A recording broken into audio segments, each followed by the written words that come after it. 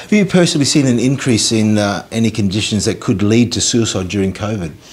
Yeah, so I think COVID has really increased what we call this global level of anxiety. So everybody's a little bit more on edge, everybody's a little bit more worried and fearful because there's a global pandemic. So absolutely, there's a lot more fear around the world. Now in Australia, and in Western Australia in particular, we've been virtually untouched by COVID directly, but I do think that a lot of people have relatives and friends around Australia, around the world, who are experiencing a lockdown, self-isolation, quarantine, diagnosis, hospitalizations. So I think as a nation we are more worried about others, and obviously we're worried about the unknown.